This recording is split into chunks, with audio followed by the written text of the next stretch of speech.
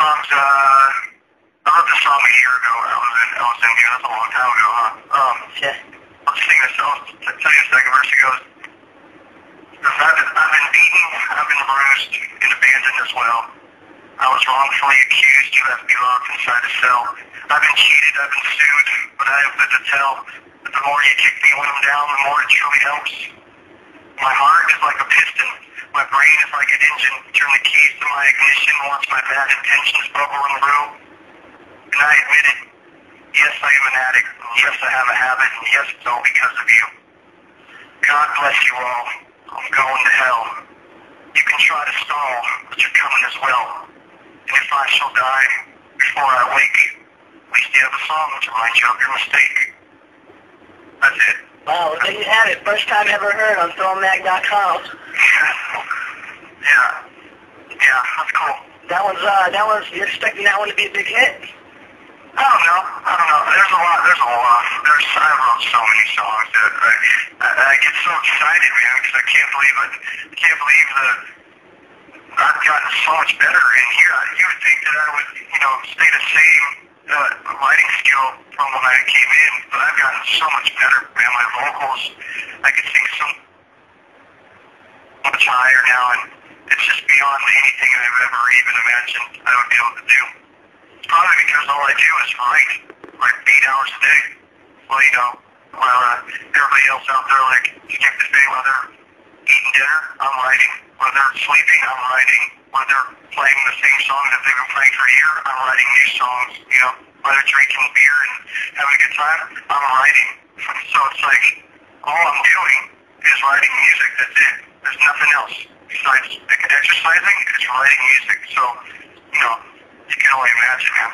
That's all I do.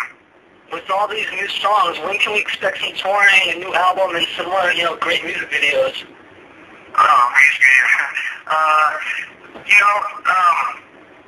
Pretty soon, man. I mean, not touring. Touring will be 2010 probably. The touring thing, and the record that we're making will come out in 2010.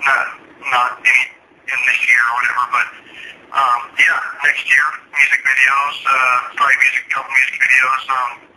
There's a lot of business stuff that I gotta take care of before I do all that, But that doesn't mean I'm not going to get out and go straight to recording a record immediately. That's my first initial goal, is to get out and fly to Virginia and record this record.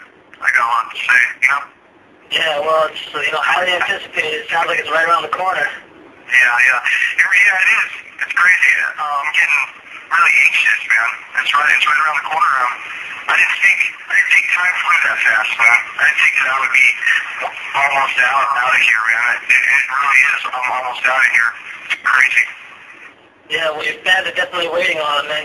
Speaking of your fans, we have a few questions from our Throwmag contest winners. Question here from Jenna of Satakunta, Finland. Wow, and Jessica Blackburn of the UK, they ask you, what is the first thing you are going to do when you get out?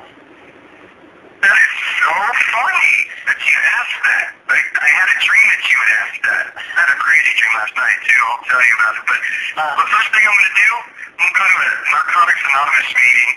I'm going to carpool with all women. I'm going to bathe in estrogen. And then after I go to the Narcotics Anonymous meeting, I'm probably going to, I don't know, hang out with my friends. And, I don't know. The obvious. I don't know. Bathe in estrogen, I like it. I need women around me. Or specifically Megan Fox, probably. Megan Fox, I'll be there with you on that one for sure. Yeah, or Katy Perry. They're either or, But, I'll probably bathe in estrogen, carpool with all women to a Narcotics Anonymous meeting. Sounds like a plan. I'm thinking about that dream you had. I had a dream last night, man. It was so weird. I had a dream that I saw Max. He was eating barbecue at the Warped Tour, and he said, man, you stole my band name. I was like, what are you talking about? No, I didn't. And all of a sudden, a giraffe head came down and took one of his hamburgers, and then just disappeared, man. It just stole his head. That was it. That was my dream, and I woke up. Is that weird? Wow, that is weird. That sounds strange. Yeah, that's my dream. Wow, and that had to do with what is the first thing you're going to get out? How did that apply? No, I don't know. I just thought of that dream. I don't know. That's a warped dream, buddy. I don't know. It's something else. Well, we got a few more questions here from fans. Elise from Pittsburgh, Pennsylvania, she asked, how many songs have you written since you've been in jail? Okay, before I answer that, she's from Pittsburgh. Yep. Those Steelers, by the way, football season came around last year. They won the Super Bowl. I'm really stoked. I hope they win again. But, cool. She's from Pittsburgh. Anyways, I don't know. I have a lot. I have about probably 200 songs. About 150 to 200 songs. Wow. Half-written songs. I got about 70 written songs, lyrics-wise. You know, I don't know. A lot of songs. That's all I do. Wow. And Jessica from Hampton, Virginia, she asks, where do you get your inspiration for writing your lyrics? I don't know. I'm honest with myself. When I break it down to writing, I'm just really honest with myself. You just gotta be honest with yourself. That's what most bands lack, is when the singer's not honest with themselves. When you become honest and you write it down, like when you're writing something and you say, maybe I shouldn't say that. No, that means you should say it. You gotta wear your heart on your sleeve most of the time when you write lyrics. That's my opinion.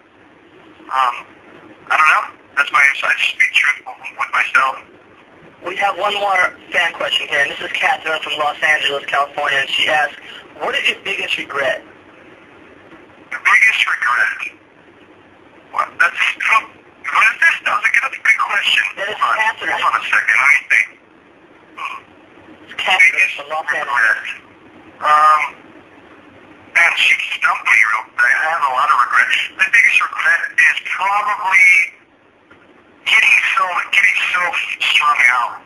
Getting so strung out and looking in the mirror. Like, I ended up doing stuff to my girlfriend. Like, I started stealing. What? I ran out of money. I went through $13,000 in 2 months on drugs only. Wow. And gambling. So then I started stealing. Like, that's ridiculous, man. That's not me, that's my biggest regret is breaking my girlfriend's heart and letting most of my friends down. And my father too. That's my biggest regret. We have one special question here, and this question comes from Seta Freeman. Now, you should be familiar with the name, but if not, let me just refresh the fact. Oh. Yeah. Go ahead. Let me refresh the fan's name. Seta Freeman is the mother of Michael, the boy that was shot and killed that day in the desert that everybody's familiar with. Now, before I ask you this question from Seta, his mother, I want you to know that, in my opinion, this does not come at you with any aggression or anger. As a matter of fact, after speaking on the phone with her, she wishes you the best of luck, and that you were never the one she was after. Wow. So, with that being said, her question to you is, why do you continue to blame me for you being in jail? I don't. When I first came in, I never did. I was just angry. I don't blame her. I blame myself, man. I should have pleaded not guilty. It's my freaking fault. Because the truth is, and she knows it. She knows it's the truth. I didn't do anything. I didn't hurt anybody. I didn't touch anybody. The only thing that I did wrong was show up. I shouldn't have did that. I shouldn't have went to a fight. And I want her to know that I don't blame her. You know what? I feel that she's a mother. She lost her son, and she's doing whatever she can to get justice, and I understand that to the fullest extent. I understand where she's coming from in every angle. I understand she's angry. I understand that I'm angry now. I'm angry at the actual people that did something that aren't getting any time. I'm mad now. I'm not on their side anymore.